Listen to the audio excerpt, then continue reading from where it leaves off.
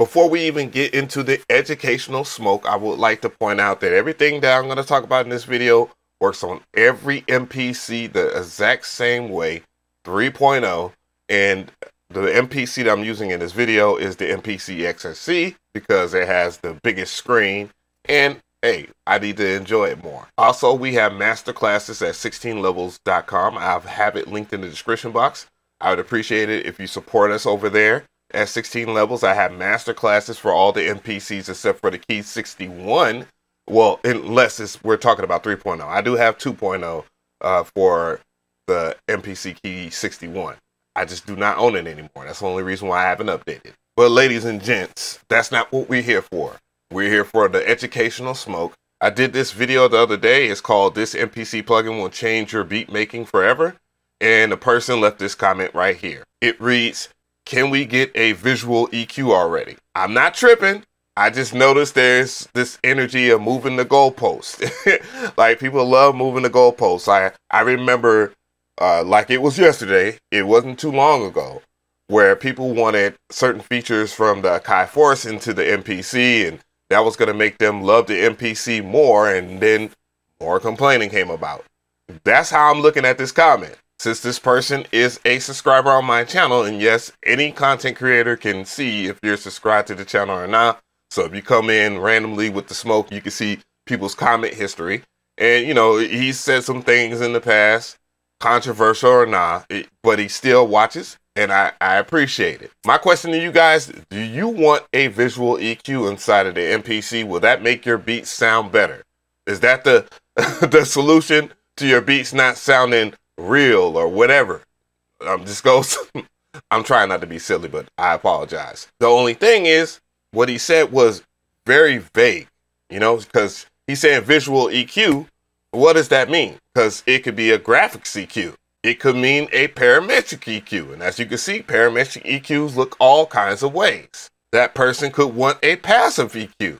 However, when I type in visual EQ, about the same things pop up as for a parametric EQ. So I'm assuming that this person means a parametric EQ.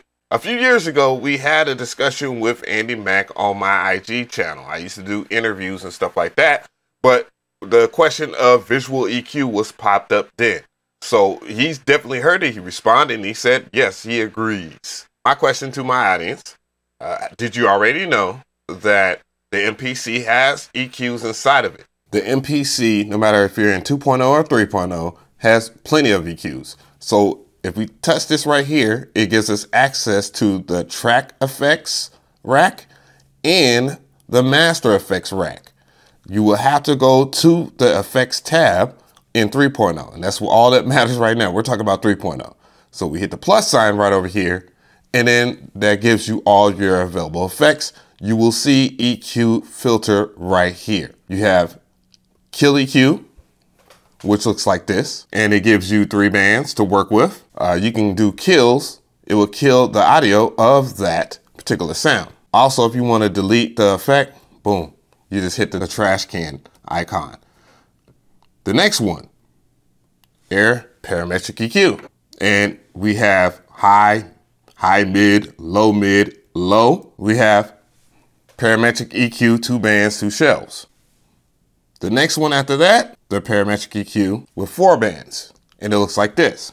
You know what the funny thing is about this? You know, in that particular video is Lo-Fi Dirt. Guess what? They have a visual EQ too. It's called Multiband Filterbank. And believe it or not, they gave it away for free during the holiday season. It works on Windows, Mac, and yes, the MPC itself. For those who are familiar with something like Maximus inside of FL Studio, which can be used as a multi-band filter and compressor, it shares a lot of resemblance and functionality exactly like this, if not improved in some aspects. Remember, this is a paid-for plugin, so before you even get to use it, you will have to go in the menu, Preferences, Activation, make sure that you have logged in, and then put in a serial number. Also, it will help if people will put in their Wi-Fi, okay? So make sure that you put your Wi-Fi in, okay? Other than that, hit the plus sign on your track effects or the master, wherever you want to put it. After you have done that, you will see Air Multiband Filterbank. And guess what? The thing about this is it is a visual EQ, but with a whole lot more benefits. And I already know where the goalpost is going to be moved next. They're like, oh, well, it says Multiband Filterbank. That doesn't mean graphic EQ or anything like that. Let me just put you on to something real quick. Hold on. Let me go ahead and go down. Let's focus right here. We're going to use Air Kill EQ. It's going to filter out certain frequencies. So this is what we have so far. I'm going to turn off low. See how that's filtered out? This is EQ.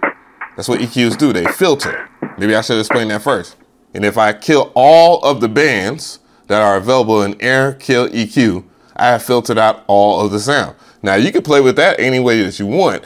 This EQ is useful for sampling. Very useful. To further prove the point that it's a visual EQ, one of which you can judge all the frequencies in a visual form and acting like a spectral analyzer, I will put this on the master track. I'll put it after that. Add filter bank in there, multiband filter bank. We'll open it up, play the track. And as you can see, you can visually understand what you are mixing. You can select multiple bands. If I wanted to sweep the high band frequency, I can sweep it right here on the screen. Of course, I could use the data wheel. Let's get a little bit more volume.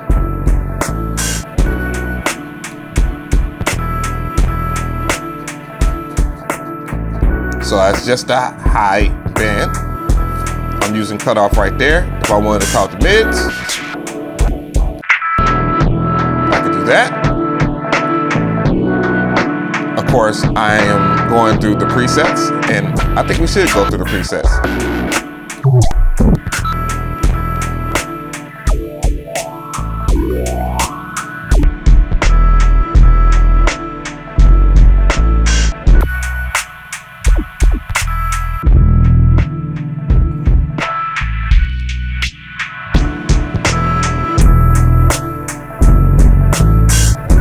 Like I was saying earlier, how you would control this thing is simply this. Now, I don't necessarily use it on the master, but I can go ahead and just delete it, and we'll go right into these drums right over here. They're also made by MXX Audio in this track. So what we're gonna do is mess with this snare right here. We don't have to go into track effects or anything like that because we want to manipulate that sound. We're going to use multiband on that, so double tap on the screen, go to the effects tab right here. You see we have some effect right now. It will be duly noted if you would check that effect out because of how that snare sounds. We'll then just add a multiband filter bank right here. So we have multiband filter bank inside of here. We see how the snare looks like, right? What we're going to do is manipulate it in real time. Maybe I want to cut off the frequency here. Matter of fact, let's go ahead and mute. Then we'll go back into that effect. That way we can just hear the drums.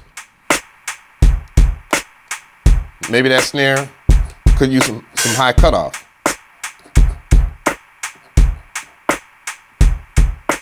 Add some resonance to it.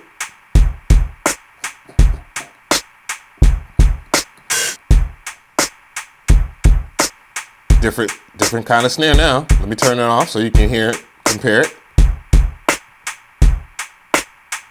Now I'm going to turn it on. And then we can change the mid band frequency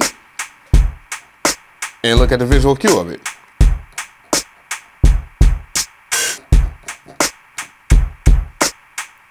Add some resonance. You can add drive, which will distort it. You can change the level of it if it gets too loud for you.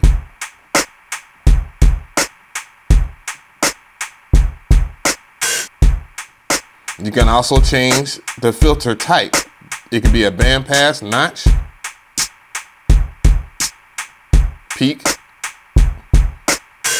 high pass. I like peak. Again, once you drive it, remember you're driving that frequency. Another cool thing about Multiband Filterbank is this. You can move bands to be in certain positions. So you can have more frequencies in one area than the other. For example, right now, I'm sweeping that filter right here. You can also turn that band off too.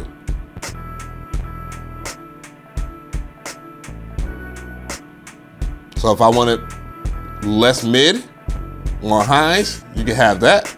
Matter of fact, what I'll do is solo again, because we need to see more of that.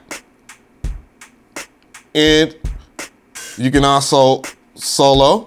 I'm gonna turn the low band back on. If I can do it on the screen, there we go.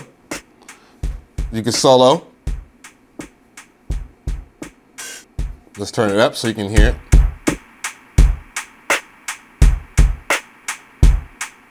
So maybe you just want the mids. You want to focus on the mid, right?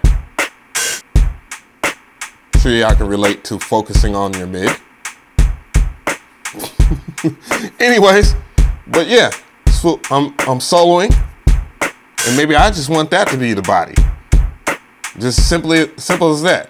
Just go to the mid bank right here. You can just go to your tabs. Simple.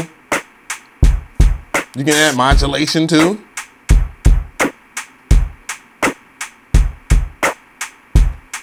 And you can hear what the modulation is doing. It's going from left to right.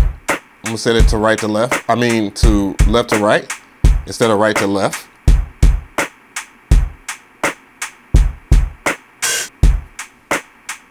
And then we can add everything back in. I think I should turn the high band off, if anything. Just to be clear, again, this is not a diss video. This is just about talking about the tools that you have available to you inside of the MPC, you know, because we talk about MPC stuff, and they give some common knowledge to the group of people out there that, you know, may need that kind of knowledge. It isn't about disrespecting someone or being the the well actually type guy. I'm not trying to be the well actually type guy. And of course, you know, support our peoples. And that's just, I'm just showing y'all, I pay attention to the comment section sometimes, and y'all give me great content ideas. So appreciate that. And yeah, have a great rest of your day.